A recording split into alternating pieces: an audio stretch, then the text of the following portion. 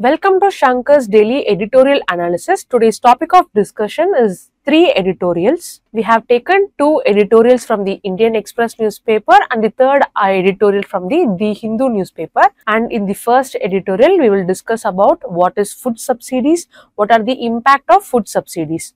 And in the second editorial, we will discuss what is 7th schedule, what are federalism, what are the measures to ensure the federalism, what is the impact of introduction of GST, and what are the strategies which can be used by the state to generate alternate revenue. And in the third editorial, we will discuss what is Right to Education Act. We will also see what is Madrasas, and we will also discuss about the constitutional as well as legal provisions to ensure the social justice as well as the child rights. Without further delay, let's get into today's discussion. Take a look at this editorial, an investment and not a waste. This editorial is mainly focusing on the benefits of the food subsidy given by the government of India, because these food subsidies are ensuring the food security of the people, especially the vulnerable section of the society. The writer of this editorial is arguing that even though the input subsidies are creating some harm in the society, the food subsidy is having no negative impacts, because he highlighted the fact that this food subsidy was highly beneficial, especially in the COVID condition, because it ensured the food security of most people of the India during that condition. So, we have to learn about the food subsidy and what are the impacts it have on the India from the mains perspective detailedly. Let's start with the mains question first. So, take a look at this question. Subsidies in India ensure food security for the vulnerable population, but balancing them with the agricultural innovation and sustainability is a challenge. So, this is the statement they are referring here, and they are continuing with critically analyze this in the context of India's food security and the agricultural policy. So, you can write the answer for this question and post in the comment section. We will review it for you. So, let's start with a basic understanding that what is food subsidies.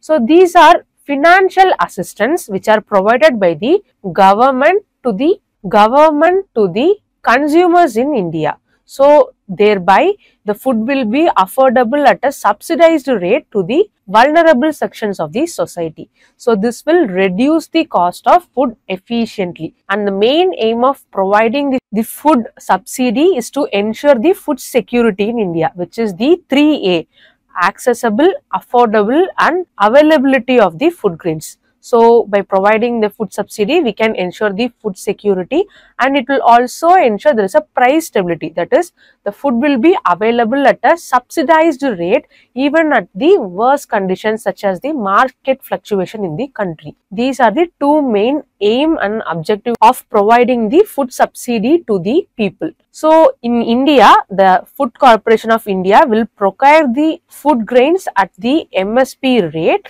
and they will store them in the warehouses. So, and then through the help of the PDS system, it is distributed to the people, low income families. So, what is the condition of food subsidy in India?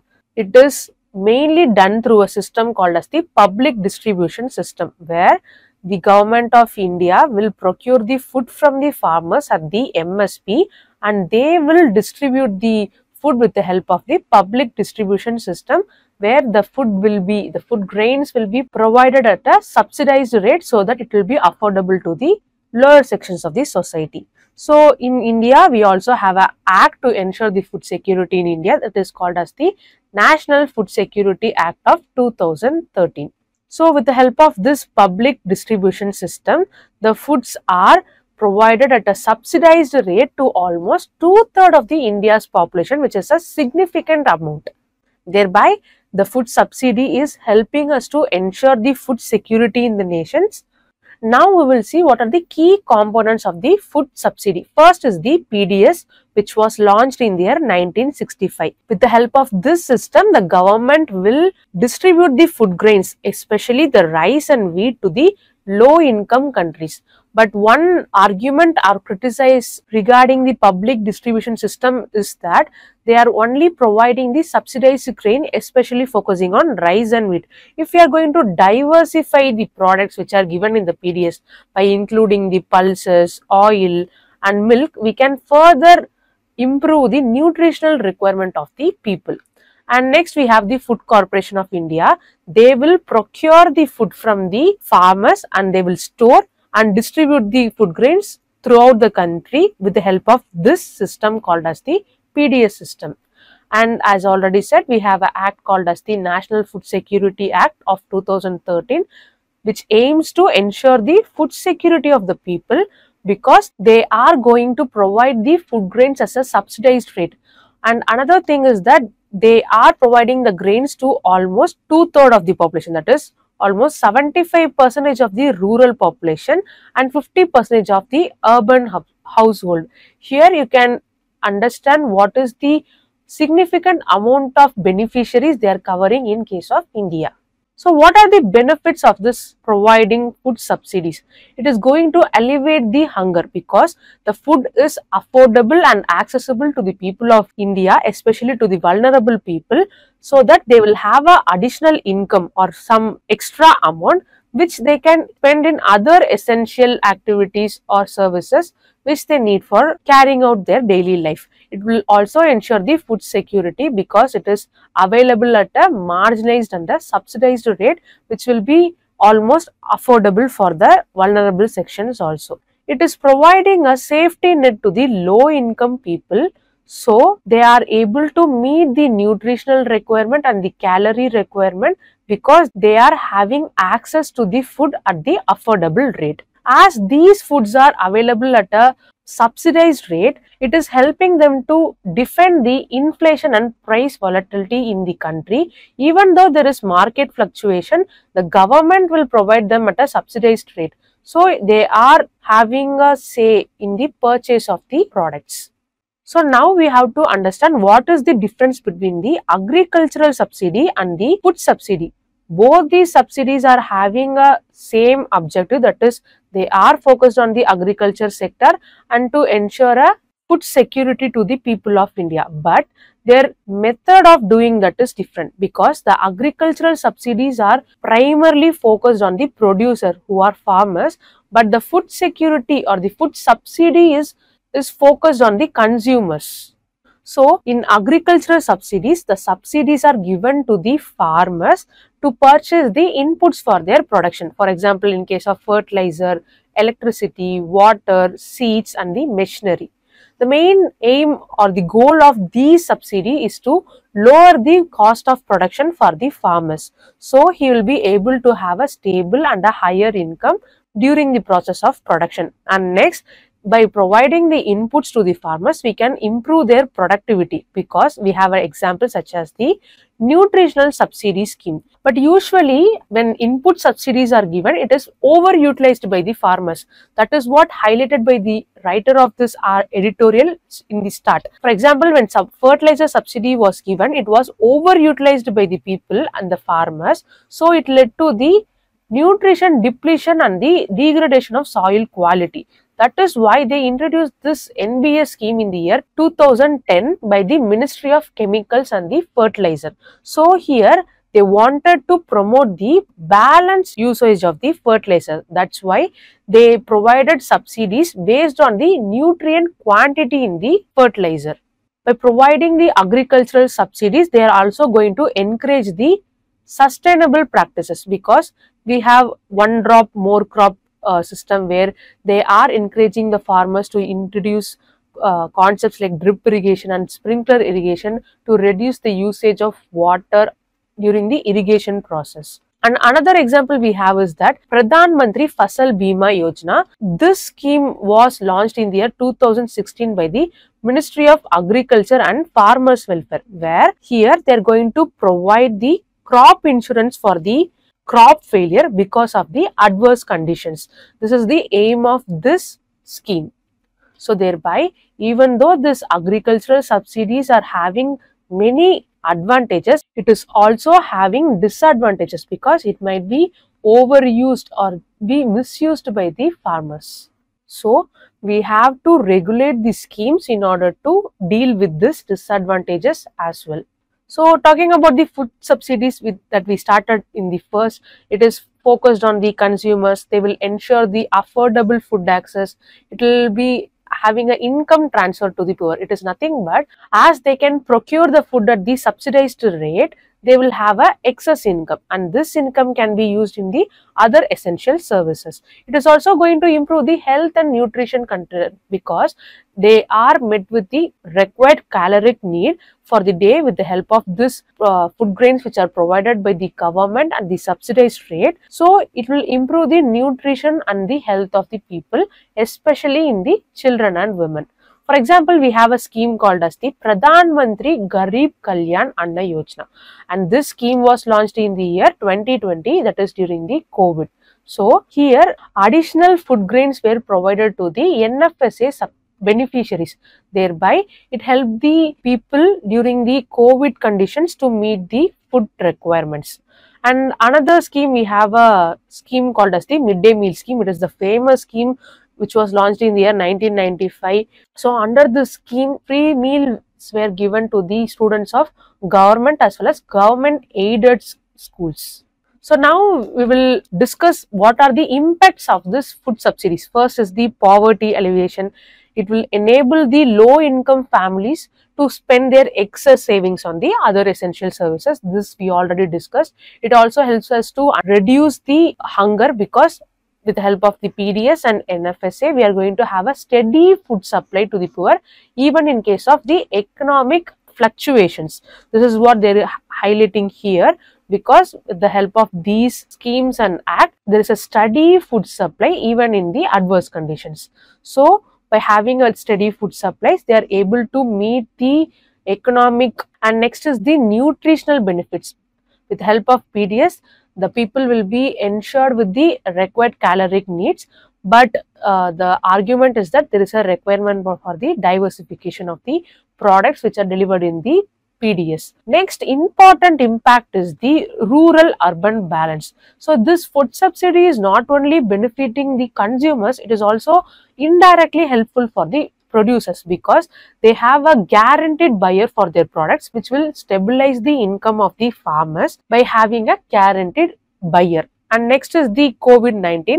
As already said, we have a scheme called as the Pradhan Mantri Garib Kalyan Anna Yojana, where there were additional free grains were given to the people during the pandemic. This was highly beneficial because many people who lost the job opportunity and the job during the COVID were highly dependent on the ration shops that were present throughout the countries. So with this, we'll conclude the discussion on this editorial. We started with the food subsidies. We saw what are the types of food subsidies, and then we saw what is agricultural subsidies. We saw what is the difference between both, and lastly we ended what are the impacts of this food subsidy. With this, we'll conclude the discussion on this article, and now let's move on to the next one. Take a look at this editorial taken from the Hindu newspaper. Move on the Madrasas, the alienation of Muslims. The context of this editorial is that the writer of this editorial is highlighting about the potential negative impacts because of the recommendation which was made by the National Commission for the Protection of Child Rights. So what recommendation did they made? They said that they have to inspect the madrasas, which are the Islamic educational institutions or working along the lines of the Right to Education Act. So this is the article totally given here. What we have to concentrate is that what are the provisions of the Right to Education Act? What are the madrasas? Also we have to learn about what are the constitutional provisions, what are the legal provisions to ensure the right to education in India. And added to that, we will also see some additional concept in relevance to this topic. These are the topics which are required based on these editorials for the mains perspective. And now let's start the discussion with the mains question first. Discuss the importance of ensuring a social justice in strengthening the India's integrity. Evaluate the initiatives taken so far. So this is the question we are given with. Now let's see the topics which we are going to discuss for this editorial one by one. So the Right to Education Act was enacted in the year 2009. So we have an amendment called as the 86th Amendment of the 2002. So this amendment introduced the Article 21A, which says there is a free and compulsory education provided to the children who are belonging to the age group of 6 to 14. To implement this article, this act was enacted. This is the main aim of this act, and it also says that the children and the students cannot be denied admission based on the prior grades, and there is no availability of particular documents. So this act's provision will be discussed one by one. So another provision of this act is that there has to be a reservation in the private schools for about 25% for the weaker section of the society, and they have to provide quality education standards, such as they have to provide a better infrastructure along with the restrooms constructed within the school. Also, there has to be proper teacher to student ratio along with updated teaching methods, which has to be updated with the help of the teacher training programs. Another provision is that there is no detention policy, that is, the students cannot be held back up to the level of grade 8. This is the another important provision of this act. Also, the punishment are prohibited under this act. So the punishment includes the corporal punishment, which is the use of physical force to harm the children. Also, it prohibits the mental harassment. This will ensure there is a safe learning environment for the children. Also, the school management cannot collect any illegal fees from the student, and they cannot conduct any entrance test particularly for the elementary admissions. There is also a requirement to the formation of the school management committee. This committee will have the members from the parents as well as local authority to ensure the governance in the school. Also, to ensure the standard of teachers there has to be a particular eligibility for qualification for the appointment of teacher. There has to be regular conduct of trainings to improve their teaching methods. Also, the teachers cannot conduct private tuitions on their own. These are the main provisions of this act. Now, there was a mention of madrasas in the article. Let's have a quick glimpse of it. So, madrasas are nothing but Islamic education institution where they mainly focus on the Quran, Hadith and Fiqh, which is aiming to promote the Islamic culture and faith. They are provided with basic reading methods such as reading, writing. Also, they are also taught with the modern subjects such as maths and science. The main aim of this madrasas is to ensure and safeguard the culture and language of the Islams. Another good thing about this madrasas is that they provide the basic facilities such as the shelter, food and free education for the underprivileged section of the people. So, they will be having access to these features under the madrasas. The madrasas also focuses on the Islamic morals and the ethics such as the compassion, community responsibility and the honesty. So these are the basic things you can know about the madrasas to have a understanding about what are madrasas. Now we will see what are the mechanisms in India to ensure the protection of child rights. First, we will start with the constitutional provisions. As already said, we have Article 21A, which was introduced with the help of 86th Amendment of 2002. This is the first article which ensures there is a free and compulsory education to the children. Similarly, we have another article in the DPSP, which is the 51A clause K. So this is also going to ensure the free and compulsory education to the children. And next we have the Article 15 clause 3, which is providing the special provisions to the children and women. Actually, Article 15 deals with the prohibition of discrimination, but this subclause 3 is providing a positive discrimination to improve the vulnerable sections, especially the children's. And we also have the DPSP Article 39E and F. Article 39E deals with the protection of children from the subjected to unsuitable vacation and the hazardous condition. This is the aim of this article, and in under Article 30 9 clause F, we have a aim to ensure a safe and healthy environment for the development of children. So these are the constitutional provisions which are aiming to protect the rights of the children. Now we will see what are the legal provisions available. First is the RTE Act, which we discussed detailedly in the earlier slide. We also have the POCSO Act, which is the Protection of Children Against the Sexual Offences Act of 2012. So this act aims to protect the children from the sexual abuse. We also have the Child Labour Act, which was recently amended in the year 2016. It prohibits the employment of children who are under the age of 14. We also have a Juvenile Justice Act. The main focus of this act is to provide the care and rehabilitation services for the children who are in the conflict with the law. So these are some legal frameworks which are designed by the Government of India to ensure the child rights. So now we will see some national institutions which are aiming to protect the child rights. First is the National Commission for the Protection of Child Rights and the State Commission for the Protection of Child Rights. So they wanted to enforce the child rights in India. And then we have the Children Working Committee. They wanted to help in the vulnerable children and protect the rights of the children. For example, they mainly focus on the children who are in the streets and who are subjected to abuse in the life.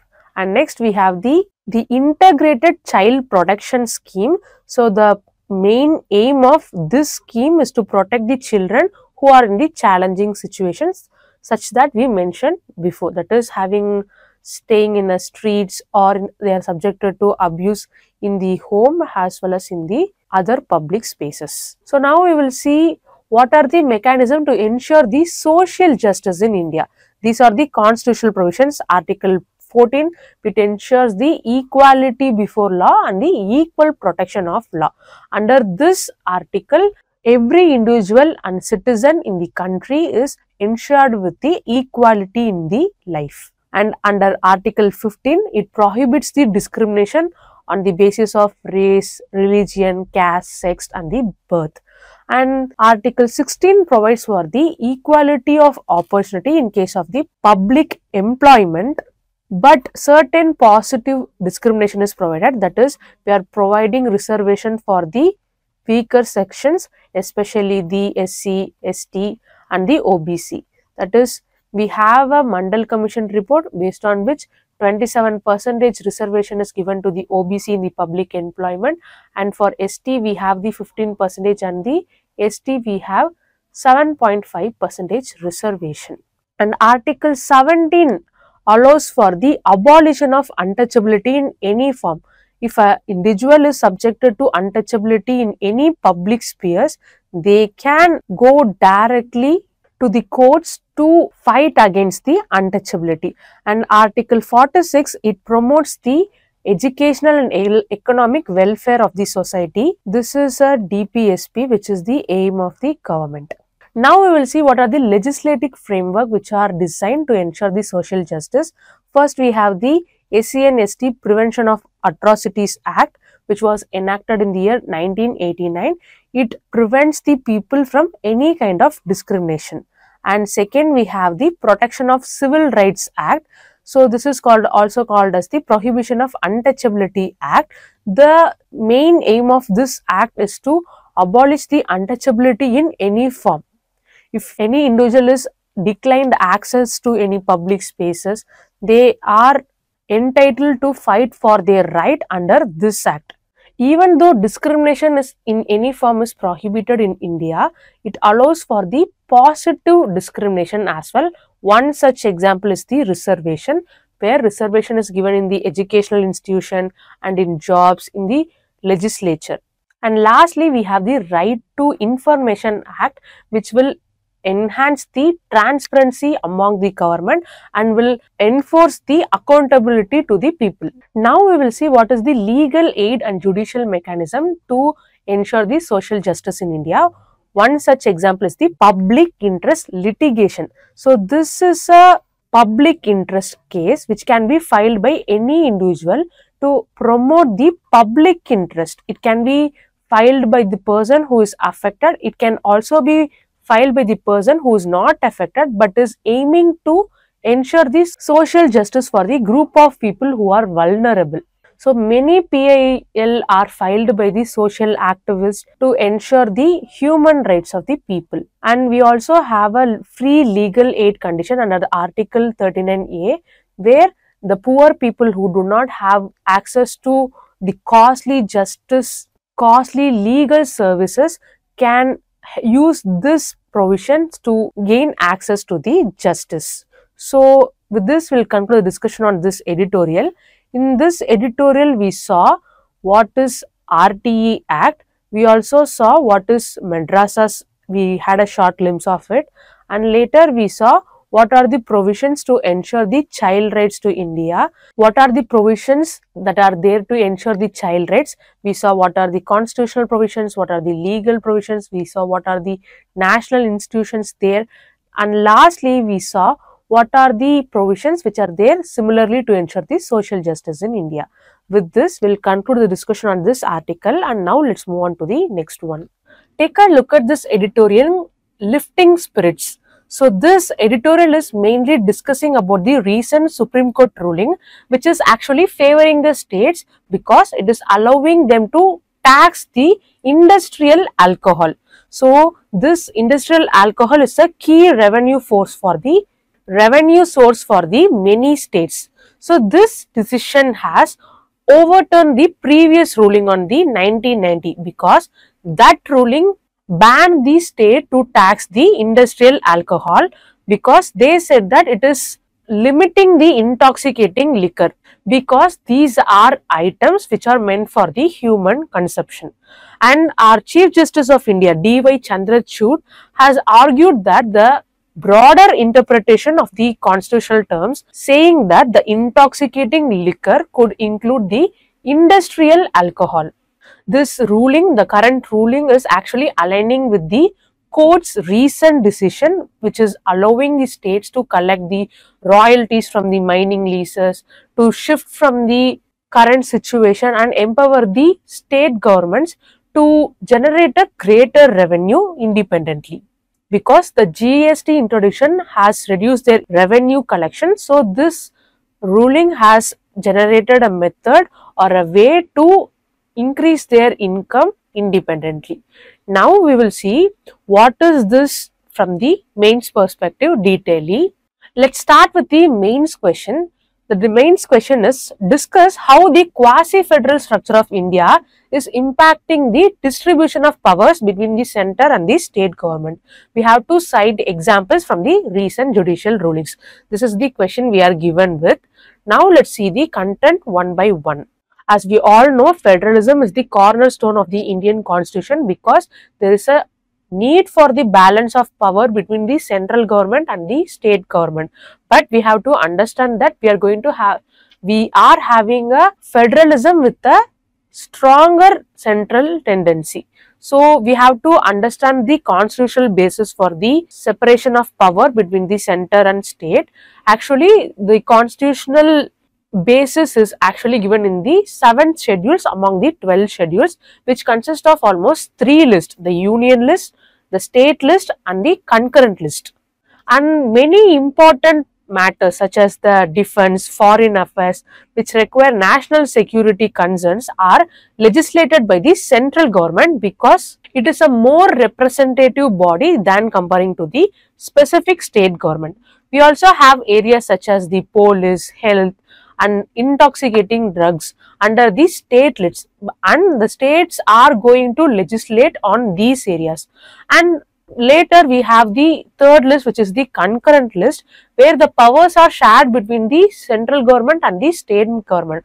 But you have to understand that the state government will have less power and the central government will have more power with respect to if there are any conflicts on the case of legislating the act. The subjects which are included in this concurrent list is such as the education, labor welfare, etc. The forest, education. Actually, it is given in the Article 246, which are stated with the union list, state list and the concurrent list. Now we will see what are the powers of the state governments with respect to the special powers. In certain matters, only the state government will have some extra powers. Let's see one by one. First is the police and the public orders, which are given in the entry 1. Here the state government is given with exclusive power.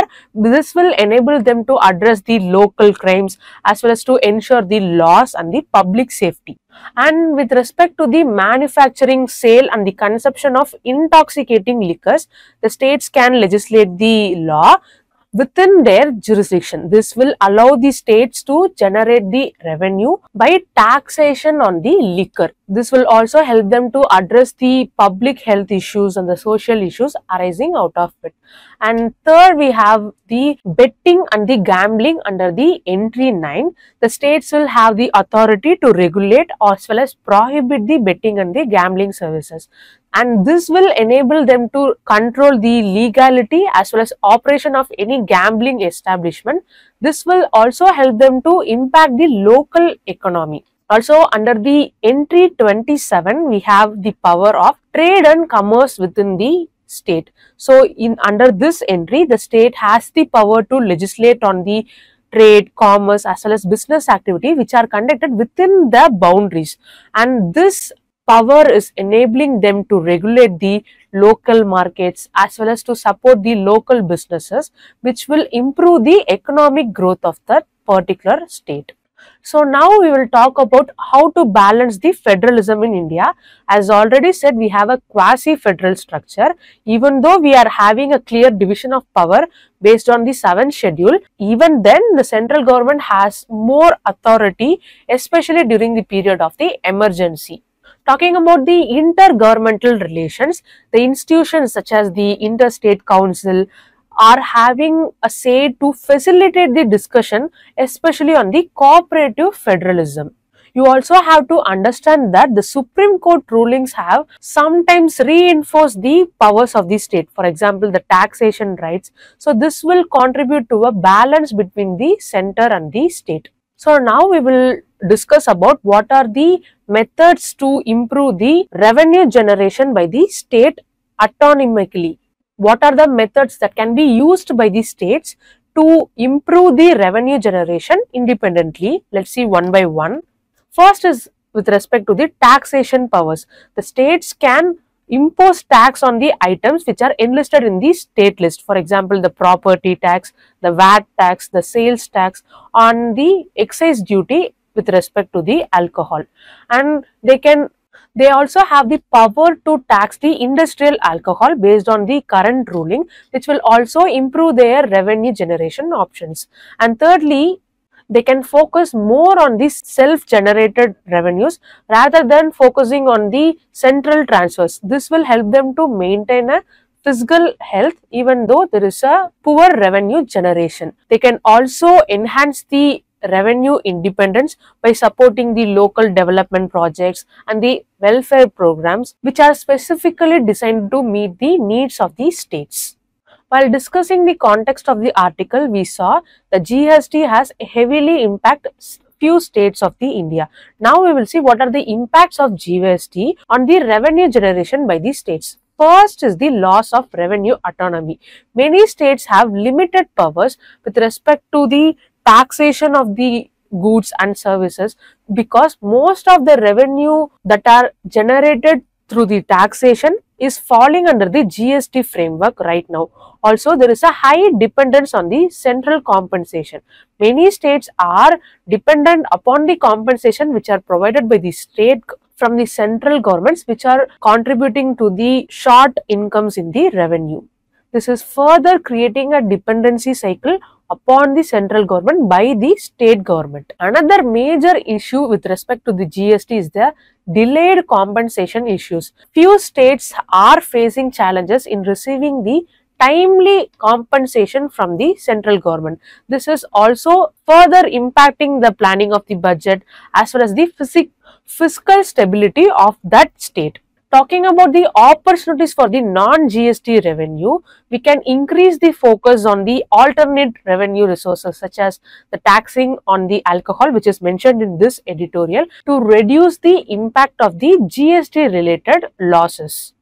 Having discussed all the issues, now we will see what is the solution for all these problems. First is to enhance the revenue autonomy. We saw many strategies to deal with this. Now the states can explore many new taxation avenues such as the industrial alcohol, which is mentioned in this editorial, to improve their independence in the revenue generation. And next we have the strategy, that is to diversify the revenue resources.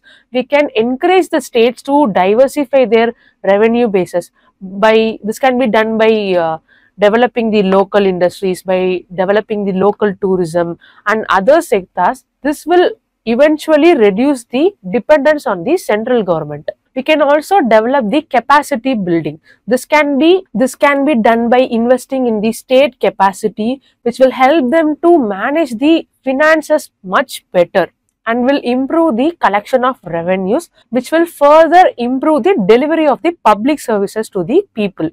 Another important thing is that we can also strengthen the intergovernmental cooperation through conduction of regular dialogues and the financial agreements. This will help us to address the revenue sharing issues and promote the cooperative federalism among the central and the state.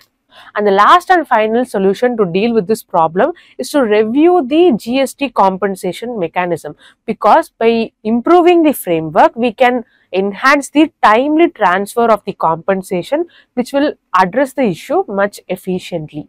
So in this editorial, we saw what is the cooperative federalism, what is federalism, what are the impact because of the GST introduction, and what are the methods which can be followed by these states to improve their revenue generation. And we concluded with the way forward to all the problems which we enlisted in the earlier discussion.